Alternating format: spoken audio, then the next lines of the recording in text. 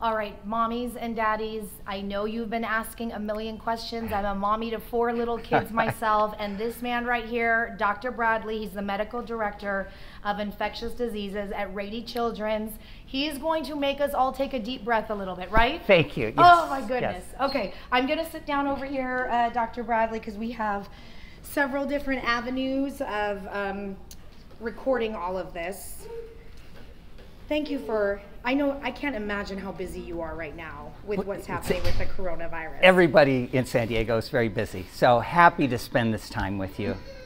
Everybody's looking for information right now. Yes. Dr. Bradley, I know you work closely with the CDC. From what I'm being told, you are like literally on the phone with them daily, weekly.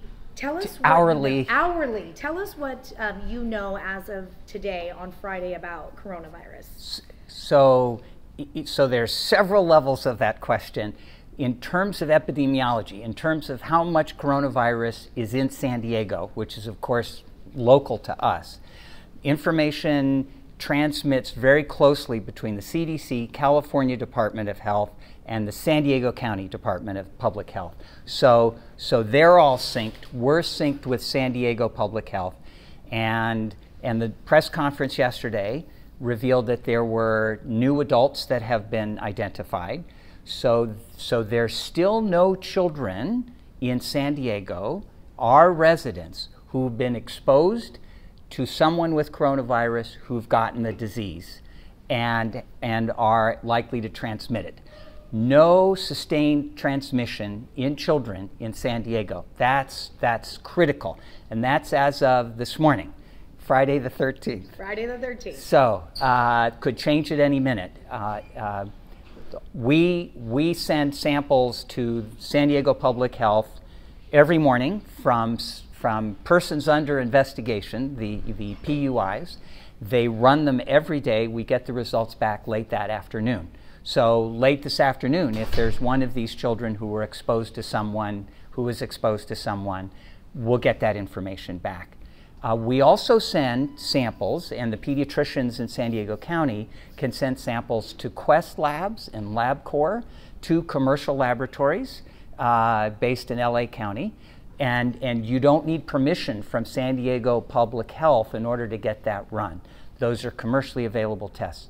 So those samples are all going up to those labs. And of course, if they're positive, then public health gets involved, because whoever's positive in San Diego County, the county public health officers and officials identify that case, identify all the contacts, put them all in quarantine, and make sure if anyone gets any symptoms that they all get tested. That's a huge priority for the county.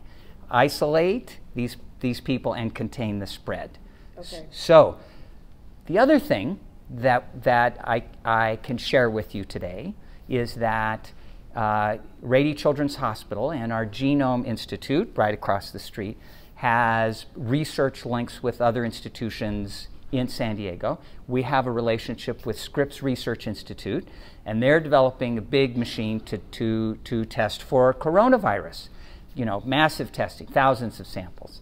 And so Dr. Lau Gafarnis in our division in the Genome Institute has been sending over samples of nose swabs, the type that we get just to diagnose influenza and all the other usual viruses.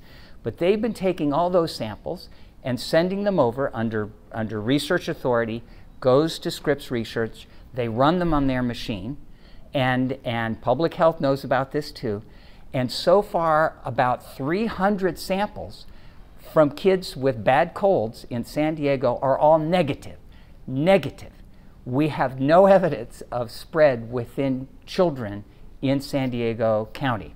And we're, to our knowledge, we're the only pediatric healthcare center in the country that has such research collaborations where we're actually doing surveillance, because the county of San Diego, while they'd love to do that, they just don't have the capacity. They're saving their kits for people who have really high risk. We're basically looking at what's going on in the population. So I want to reassure you and other mothers and fathers that so far we have no evidence. We keep sending samples, so between Rady Children's and Scripps Research, this is an ongoing project, so we'll be able to detect, hopefully at the earliest moment, when there's community-wide spread. Does that answer your question? It does answer my question. It brings me to one of the biggest questions that we have, because I know that we have the schools, which is a whole separate little bubble here, that they finally today in San Diego County pretty much closed every single school district. But a lot of parents keep asking, are kids getting sick? Because the stats, like you're saying, nobody in San Diego, as far as kids go, and that's kind of what we're hearing around the globe. There are some kids who have been diagnosed or have been tested positive for coronavirus throughout the United States, but it seems like it's minimal. Am I wrong? No. So you've hit on an incredibly important point. People who are so sick that they need to go to the doctor and they get hospitalized, those are the group that we're now identifying that have coronavirus. All those kids who just have a cold and they're not so sick, they don't go into the doctor, they don't go to clinics or emergency rooms. We now know that coronavirus in children just gives you a very bad cold. So you know that now. We know that. The data actually came out from China, just being published, where they're tracking kids no matter how bad their illness is. So for the first time, we're getting a view of children with minor illness who are positive for coronavirus. And these kids just have a bad chest cold. So yes, kids are getting it. And yes, kids aren't getting seriously ill with it, otherwise healthy kids. But if you've got a cold and your kid's out there playing with other kids or going to school, then the virus will spread like wildfire. So this whole containment strategy of making sure kids don't contact other kids and spread the virus is current public health policy. Because we know that kids that just have a cold with coronavirus, if they're allowed to go out and mingle with other kids and go to school, will be a source of spread. And once it spreads through the community, the children will spread it to their moms and dads, which is bad, but not so bad. But if it gets spread to grandparents, especially those with lung disease or heart disease or something, those are the cases that will be seriously ill. So we're trying to nip it in the bud. Has there been any reported fatalities with kids? No. Zero. Zero. As a matter of fact, in the United States, to our knowledge, no kids have actually been serious enough to even get the antiviral remdesivir through an emergency use program through the FDA and Gilead. How about that? I'm sure a lot of people are going to take a deep breath. What about one of the questions, Dr. Bradley, that I got quite a few times when I was about to start this interview with you is kids with underlying health issues, asthma, bronchitis, those who may have surgery, those who may have or are fighting cancer, whatever it is. What about those kids who have medical issues? That's a problem. I am worried about them. I keep telling you, don't worry about otherwise healthy kids. I'm worried about our fragile kids. And we've sent out a memo today, basically requesting the doctors of kids who are fragile to consider taking them out of schools. Okay. We don't need to take them out of this. Fragile. Okay.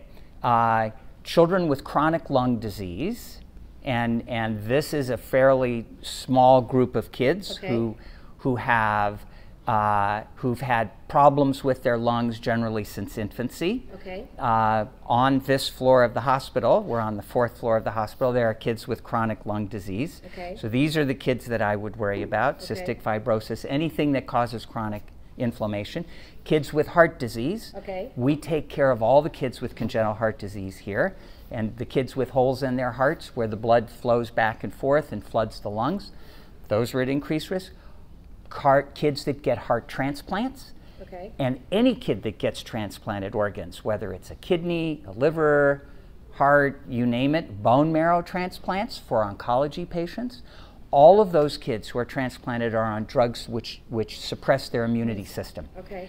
anyone who's on a drug that suppresses their immunity system is at risk. So cancer patients, we've got kids over in the Bernardi Center here, which is a unit. It's like a nursing home for children. So some poor kids who've near drowning in a swimming pool or something, and they come out very neurologically damaged, and they have feeding tubes. They're cared for at our Bernardi Center, and those kids are neurologically not normal, and they sort of breathe in some of their secretions, so they're at risk, just like the nursing home in Seattle. Okay. So that's a group. Rheumatologic kids who've got like lupus that are on high doses of steroids. I mean, I can go on. Asthma? Bad asthma that's on steroids. So if you've just got mild asthma and all you need is an inhaler every once in a while, you'll probably be just fine. Okay. You may have more cough, a little bit more trouble breathing. You'll need more of your inhaler if you get this virus, but you won't be up in our ICU. Okay. Another deep breath. That's good for a lot of moms and dads. When you were on our show a few days ago, I had asked you about not having symptoms and being contagious. Yes. What have you learned from the CDC, and has anything changed since we spoke? We know that this is being transmitted. They say wash your hands, eyes, nose, mouth, and there is talk of it living in the air for up to few hours. But if you're not sneezing and you're not coughing and you don't have a fever, could you have the virus and be contagious? Okay, so I want to answer all 5 of your questions. Were there 5 in questions that one in question? there? Yes. Especially the one about the air, and I'll start on that one. Okay. This is spread by large droplets. So I'm talking to you, we're about 3 feet away. And the CDC is now coming out with more confirmation that coronavirus is spread by large droplets. So even if I were symptomatic, you would not be infected by me. I would have to sneeze on you or cough on you, which I would never do. Right. But and for that, if you were 6 feet away from me, you probably would not get infected. So how is this spreading so quickly then? Because kids sneeze and cough on adults will hug each other. Someone sneezes on their hands, you shake their hands, and then they rub their nose. So it's spread by contact very easily. Now, it's not spread in the air. So I want you to feel comfortable that if someone walked behind us with active coronavirus, you would not get it. Okay? Okay. It's all large. What if they sneezed right behind you? So if they were less than 6 feet behind us, then you and I would both be inoculated. And we would then, if we knew that they had coronavirus, we would go into a quarantine, self-containment. And if you or I developed symptoms, we would be tested for coronavirus. So that's the public health policy, our Rady Children's policy that we're rolling out now. But Wilma Wooten yesterday had said, and we'll get back to finishing that question, that not everybody in San Diego is going to be tested for the coronavirus. No, and to answer that question, it would be wonderful if we had 20 million tests and we could test everybody in California. And so the concept is a good one, but we just don't have the tests. And we're ramping up. Everyone's ramping up. In our hospital, we will be able to offer the test in just a couple of weeks. We've been in touch with a couple of different manufacturers. So more people will be able to be tested. And so the kids with just a runny nose, or adults, healthcare workers, doctors, nurses, respiratory therapists, if you get a cold, then we will have the capacity in a few weeks to test you to see if it's just a regular virus or it's the coronavirus. And if it's a regular virus, we still don't want you to come to work, but it doesn't represent the same risk that coronavirus does. Okay, back to the questions about yes. So asymptomatic contagiousness. So for instance, if I get exposed and I know 3 to 5 days after exposure, which is the usual incubation period, I begin to get congestion, runny nose, sore throat, muscle aches, some fever. We know from influenza that you can actually detect virus a day or so before you actually have your symptoms.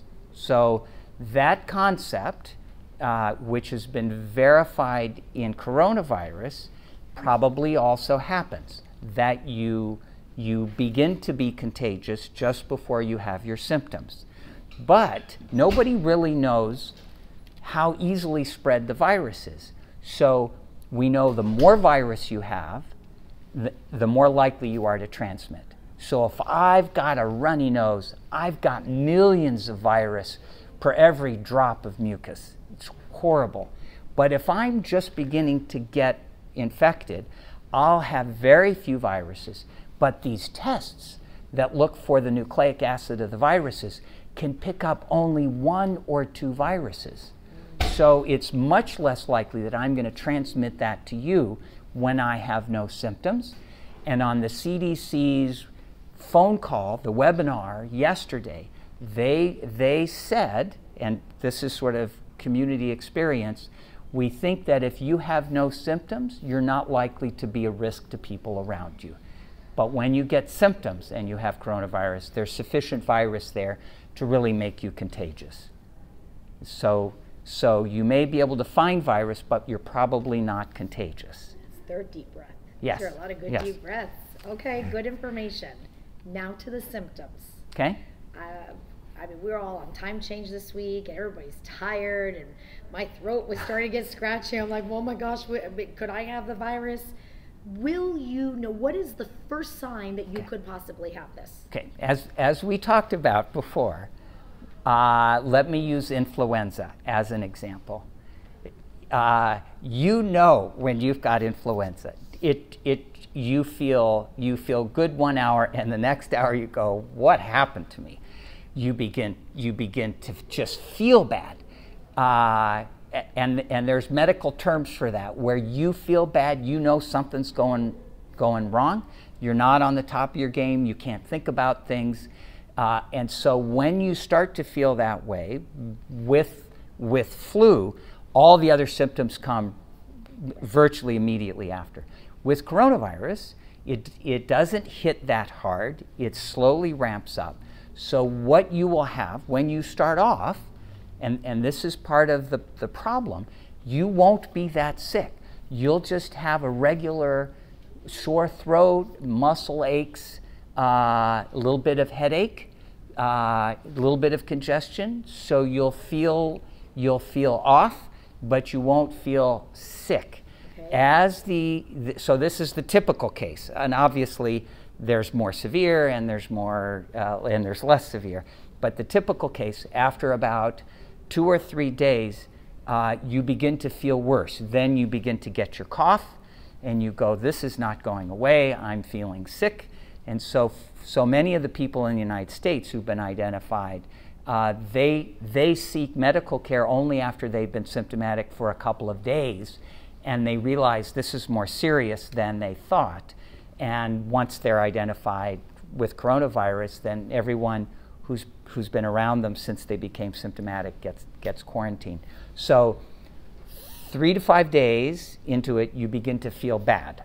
And what I wish I could tell you is that there's a difference between a regular cold and coronavirus at the beginning, and I cannot tell you that they're virtually identical.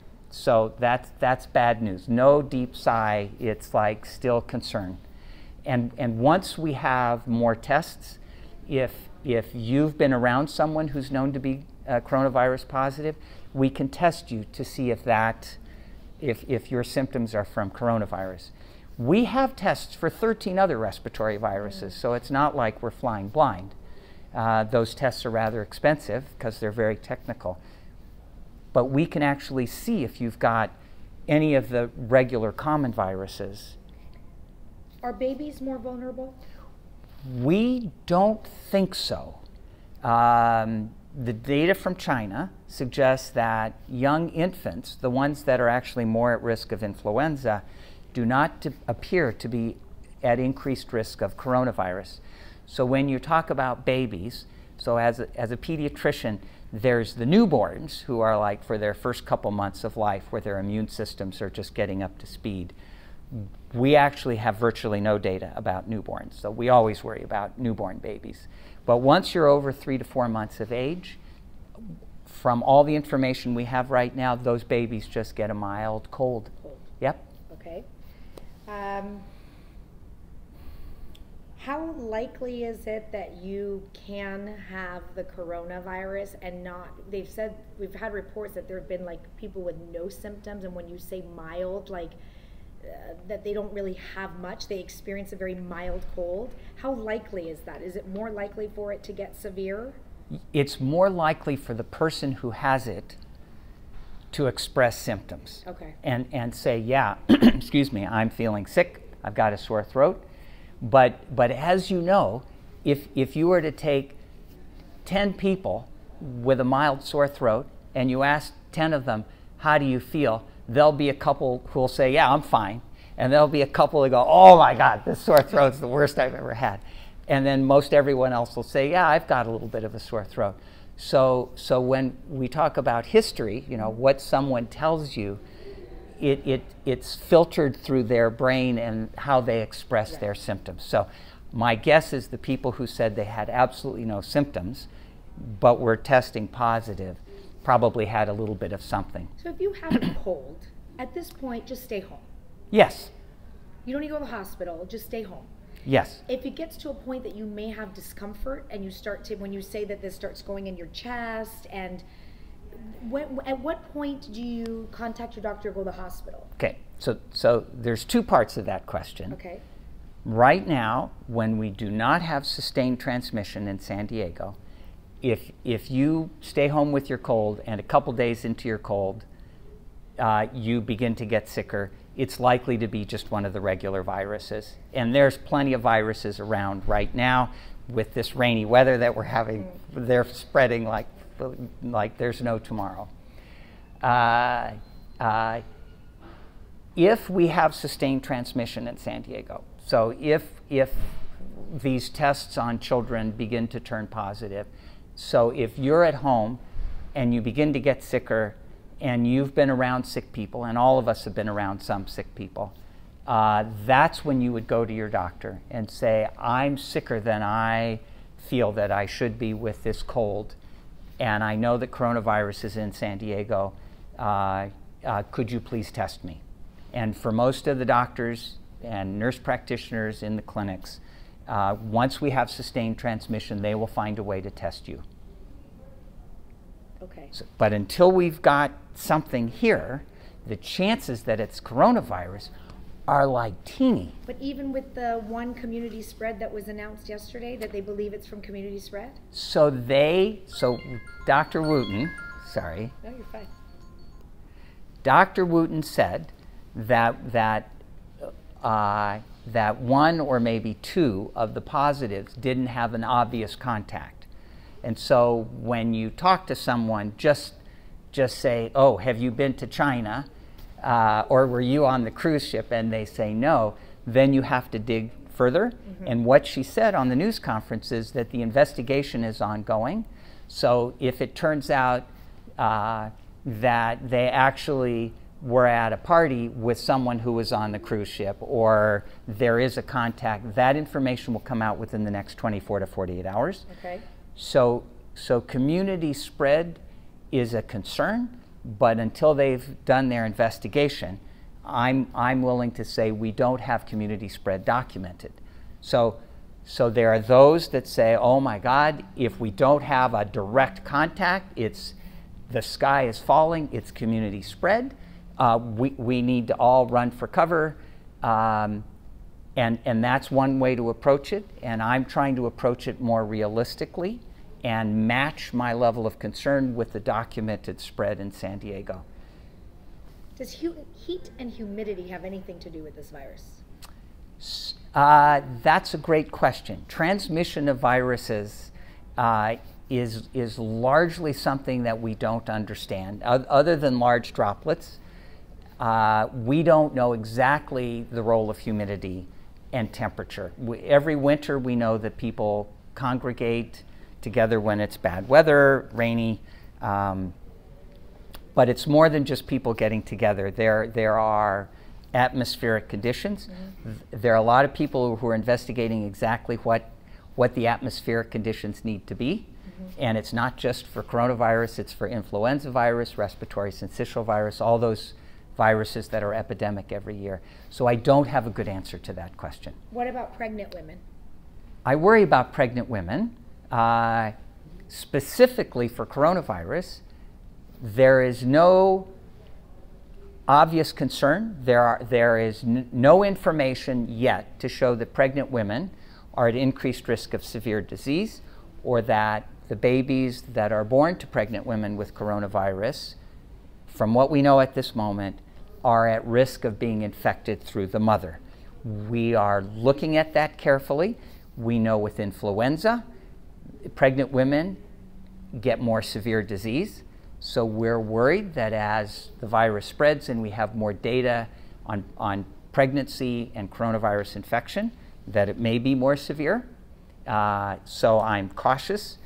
The babies that have been born to mothers with coronavirus who've been tested for the virus as they get born have all been negative. So we don't think that the virus is transmitted from the mother into the unborn baby before birth. But of course, once the babies are born, if the mother has coronavirus, we're separating them. And on this CDC conference call, which is posted on the CDC site, by the way, for those that want to listen to it, we're either isolating them or the mothers are wearing the full protective gowns and gloves and masks if they're going to be breastfeeding their babies. Let's talk a little bit about now that San Diego's closed down schools. Yes. There are some parents who are concerned about kids in daycare and some of these preschools that are not closed, and they're asking, do we pull our kids out of school, like the little ones? And that's a great question. So let me try to match risk with public health measures. So once coronavirus is in the community, then there will be an effort to stop everything. So every group of children that's more than 10 or 15 or 25 will be asked to disband. Right now, even though there's no transmission in schools, the public health department and the school districts have decided that the risk of a case popping up is high enough that they're going to cancel schools. All those kids go somewhere. It's not like they're all going to stay home and the parents are all going to be able to take off work and stay home with them. So what we plan for, and the CDC's done this through modeling exercises, we've done it for swine flu and bird flu, all that sort of stuff, is where do the kids go? So if they just are all out of school and they all go to the mall, they're still transmitting it amongst themselves. So the concept of preventing a child from spreading it to other kids is the concept that we're really trying to drive home. And once we get it in San Diego, which we don't yet have, then the measures will be increasingly severe. But right now, the school closures is probably just the first step. It's out of an abundance of caution, as they keep saying, so that we don't have a problem. And that's a reasonable public health measure. Are we going to have a problem? As we discussed before, every human is susceptible to this virus. We are going to have a problem. It's managing the problem. So right now, our goal is to isolate and contain. There will be cases that keep coming into San Diego County from all over the world, from other parts of the United States. So the problem is not going to go away until we've all been infected and are immune, or until we get the vaccine.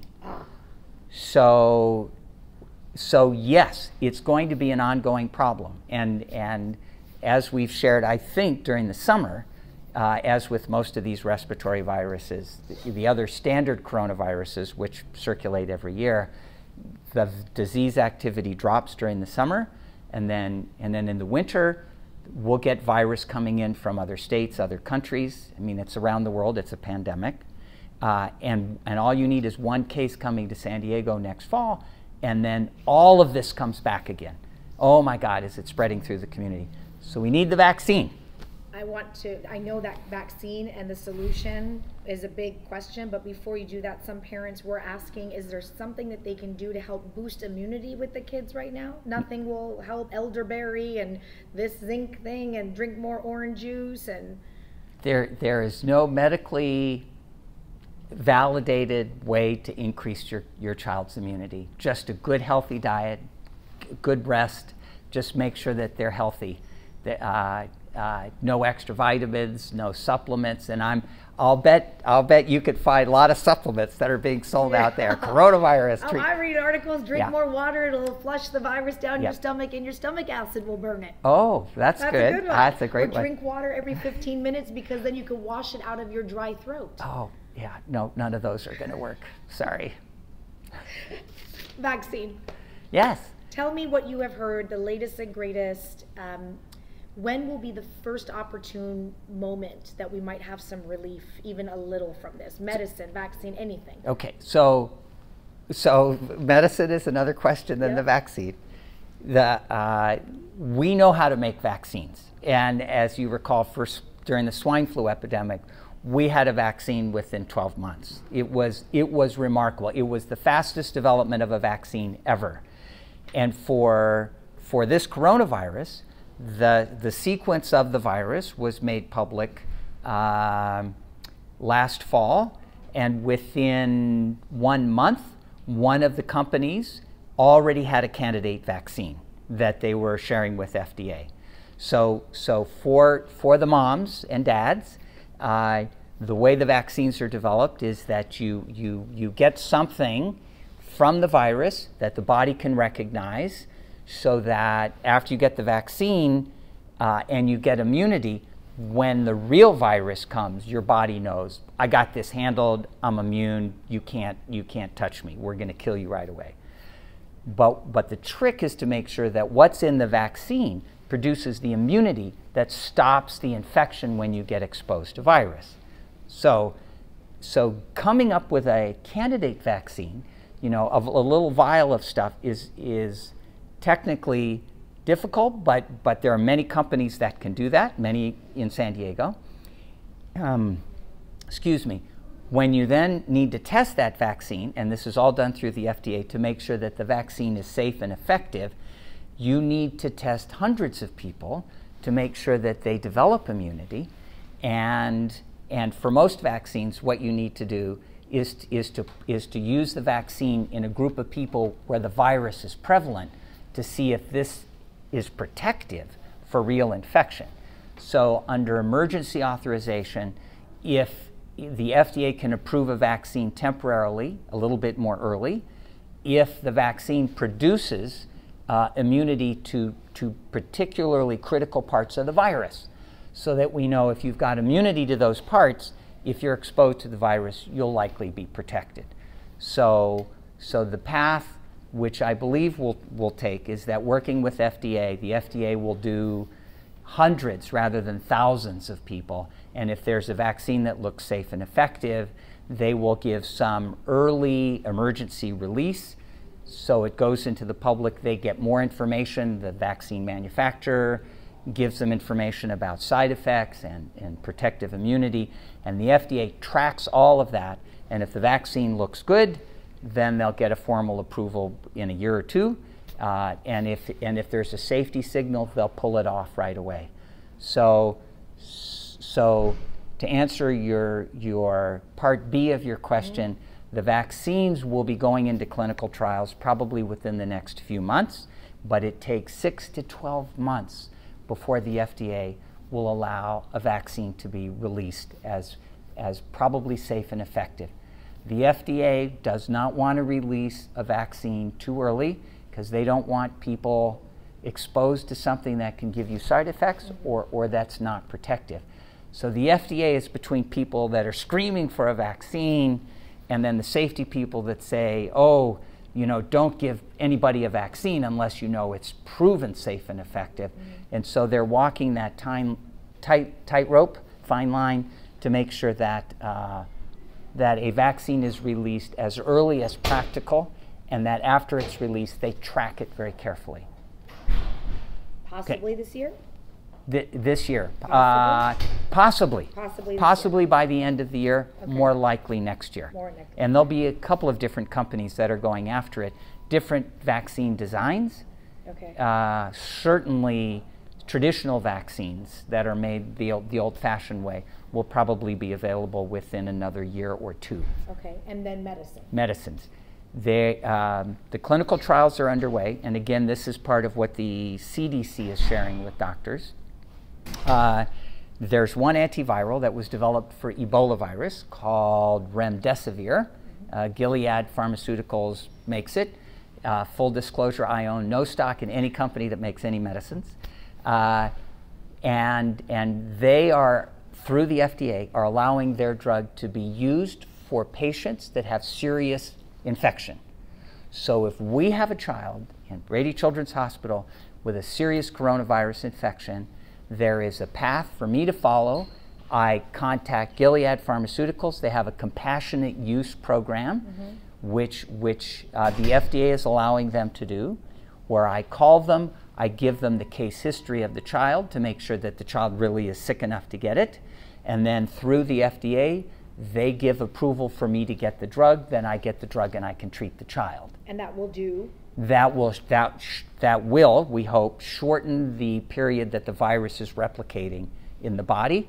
So if you've got pneumonia and you get treated, it helps make sure that the pneumonia will not progress, that you basically stop viral replication, the body heals whatever injury has occurred, and then you just get better. Could this be used on a larger scale? Sure. For grown-ups and kids and everything? And everything. Really? Yeah, but we don't know the toxicity. Okay. So let me make the analogy to Tamiflu. Yep. Everybody knows about Tamiflu. Yep. So if you've got flu, you get Tamiflu. And generally, we don't treat people with mild influenza, and there's some which just get mild flu. But if you're sick, we're giving you Tamiflu. And that went through the entire FDA process of review for safety and effectiveness. So remdesivir is going to do the same thing. But right now, there are probably only hundreds of people who've been treated, not hundreds of thousands. So the information on how safe it is, injury to different organs, is not fully complete. So if I used it on a child, I would have to tell the parent, I'm not sure what all the side effects are. I'm going to be watching your child very carefully. I'm going to be collecting information for the FDA and for the company. And if I see something that's a side effect, I'm going to have to stop the drug. So far, for all the people that have been treated, there's no huge side effect, which is hindering the use of the drug. And if there's one that comes up, you can be sure that the FDA will stop that compassionate use program. Family, this is really good. Are we good on time? We're still good? I'm at 38 minutes. Yes, we're good. For families that are, we got the grandmas and the grandpas and the daddies and the mommies, and now the kids are all, starting Monday, all the kids are home. Yes. How are we safe if we're all in the house after a certain amount of, like, when do we have to start saying, you know what, grandma, grandpa, maybe you need to go to this house, and mommy and daddy need to go? How do we manage all that? So we've known for decades that children with colds that they do just fine with can infect grandparents who do poorly. My mother had asthma, and I would not want her to visit when my kids had colds. And she would go, oh, well, I'm just coming for a day or two. It's fine. And despite my warnings, and I'm an infectious disease doctor, she would come and she would just hold my son and kiss him. And I thought, oh my, what am I letting happen? And she would get really sick. And that happens all the time. So beyond coronavirus, have kids with colds not interact with grandparents. Kids who are healthy right now? Yeah, fine. And the viruses that are around now in the community, not coronavirus, because again, we don't have community-wide spread that's documented, but for all of those viruses, it's likely that the grandparents have actually had those viruses before and are protected. Okay. And the grandparents should all get influenza vaccines. So if a child's got influenza, then the grandparents won't pick it up. So when the kids are at home, I would not recommend that a symptomatic child be kissed and hugged and all those normal things a grandparent does. And even parents should limit their contact. Asymptomatic child right Not now? a problem. Not a problem. I don't worry about asymptomatic children. I really don't. So my kid, if they don't have a runny nose right now, they don't have a fever, they don't look sick at all. Yeah, you can kiss them and hug them, and grandparents can kiss them and hug them, and not really worry. And you'll have people to go, oh, well, but there's a chance. Well, yeah, there's a 1 in 1,000 chance that they could be contagious. But we love our kids, and so grandparents, and I've got grandkids. I just love them to death. So I want to limit exchange only if that's really necessary. Okay.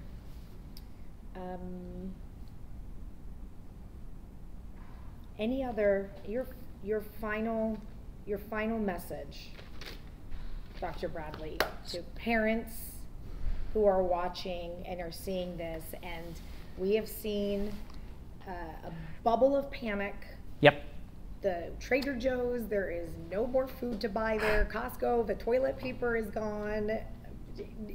We have this balance of panic because people don't know what's happening, and then there's information on the social media, and yes. then the doctors are saying one thing, and then like Dr. Drew, is Dr. Drew even a medical doctor? That other doctor that said you all are blowing this out of proportion. What is your advice right now to parents and families today? So everyone's looking at this from a different angle. Mm-hmm. And this is the first opportunity I've actually had to sit down and explain it all to you. Yes. So you are a source of information that is up to date. So as of today, we have no documented sustained transmission. So parents don't need to worry as of today.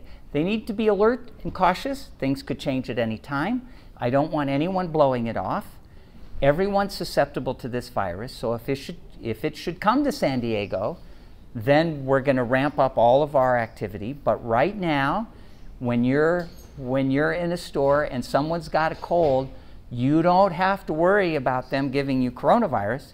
You have to worry about them giving you whatever virus they have, but not coronavirus. You will be looking at public health announcements.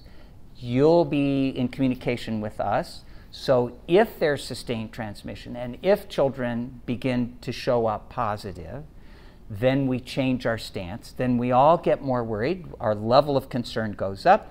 Level of isolation goes up. We keep kids home more. We watch out for people with colds, coughing and sneezing.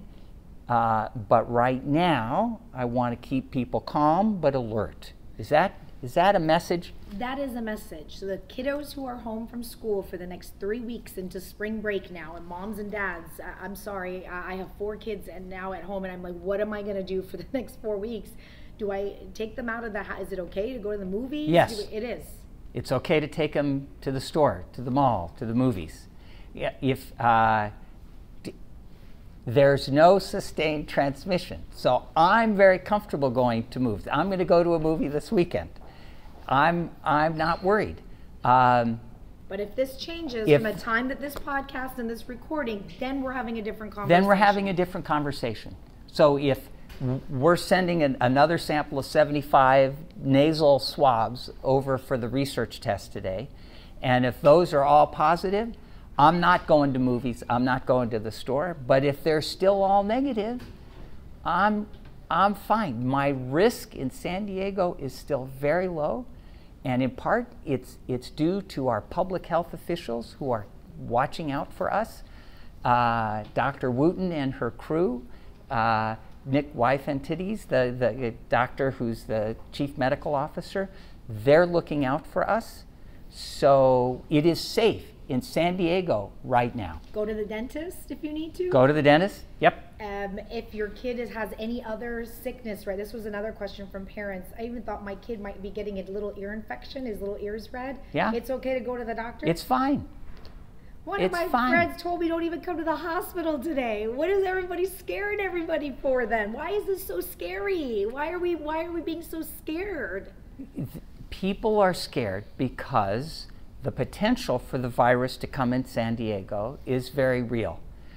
If we've got hospital staff who've been in Seattle, who come here and they're supposed to work on Monday, they can't just walk in the hospital. We're checking to see what their travel history is and exposures. And if they've traveled to an area, they represent more of a risk to our Rady children's community. And they will either not be allowed to work or be on daily watch, so that as long as they have no symptoms, they can come. But if they develop symptoms after having been to Seattle, they're not going to be here to expose people. But the reality, Dr. Bradley, is San Diego is a huge city. It is. We have people coming in and out. I mean, Ohio proclaimed last night that they believe that they have 100,000 cases in Ohio.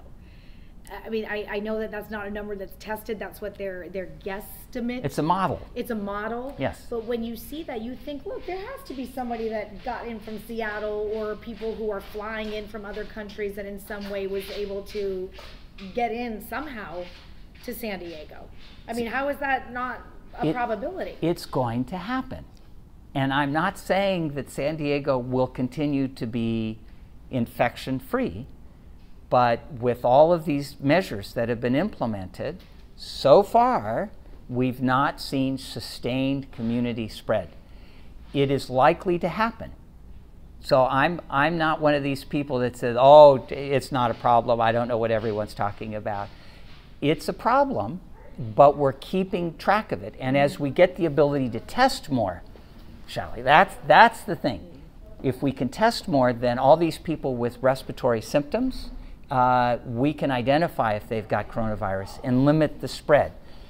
All of this is designed to limit the spread and until we get the vaccine. Limit the spread. Limit the spread. So cautious optimism. Until we know that it's spreading, you can basically do business as usual. But once we know it's here, then to decrease your personal risk and your family's risk, I'm not going to recommend that you go to movies anymore once it's out in the community. Because if you're in the theater and there's someone coughing a couple seats away from you, once it's here, you won't know if they've got coronavirus or not. So, and I don't want you to get infected. You're too valuable, Shally, to be infected and off work. Dr. Bradley, thank you. Is there anything else that you want to tell any mommies and daddies to wrap this up? This has all been great information, and I think the takeaway from me as a mom, put aside as a news anchor who likes to bring information to people, but when I talk to you, I want to go home and order the biggest, fattest pizza and open a bottle of wine and say, you know what, we are okay. And I'll be honest, being in the news, towards the end of the newscast, I'm like, somebody go buy some toilet paper. Like that's almost what you feel. So it's important to hear this information from a medical doctor. Great. So if there's anything else you want to say to us, we're listening. So we need to keep the lines of communication open between our hospital, public health, and you, because you're the one that's spreading the word, and the public health people. Press conferences are wonderful, but I think you probably connect with way more people. You've got credibility, and so if going forward, my last parting comment is basically keep in touch, because things can change at any time. So I hope this podcast gets dated, because even tomorrow, if we've got community transmission, it'll be out of date. So they need to keep keep coming to you to see what's current that you day. You keep coming to me, and I'll make sure that it gets out to everybody Okay. else. Dr. Bradley, thank you. I appreciate it. Thank you very much, Allie.